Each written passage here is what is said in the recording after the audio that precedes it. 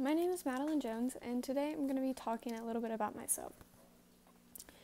My hometown, where I've lived my entire life, is Calhoun, Kentucky.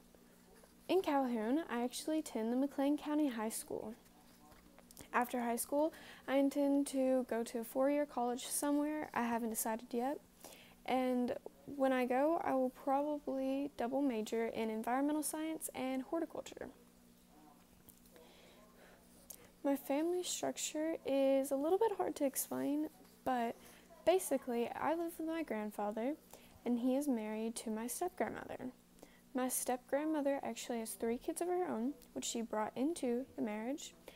Her 3 kids are Avery, Bailey, and Chloe. They're all older than me. And then my granddad actually brought me and then my younger brother into the marriage. Me, my sister Chloe, and then my sister Bailey were all within the same age range. We're all 16.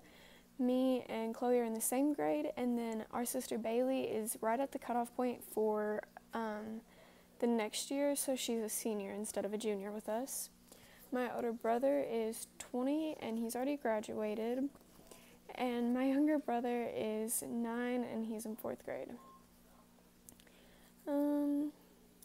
My favorite TV show is definitely Stranger Things and Supernatural. My favorite movie would be Where the Crawdads Sing and probably Milan. It's definitely like my comfort show.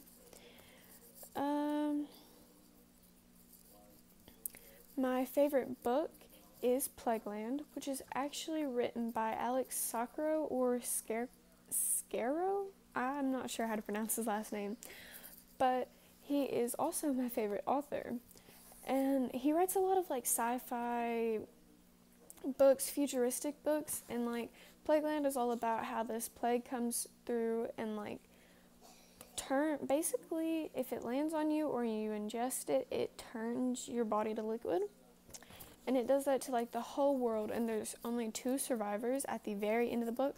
And we don't know what happens to them yet, so I'm pretty sure he's making a second one, but it has not yet come out, and I'm extremely excited for it.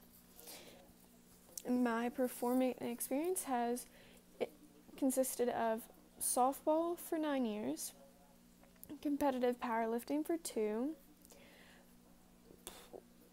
golf for 2, and then FFA for 2. I recently started competing in FFA, so that's also been helpful. My confidence level is definitely a 2, just because I get nervous when I'm up in front of people. But I think that it's honestly gotten better.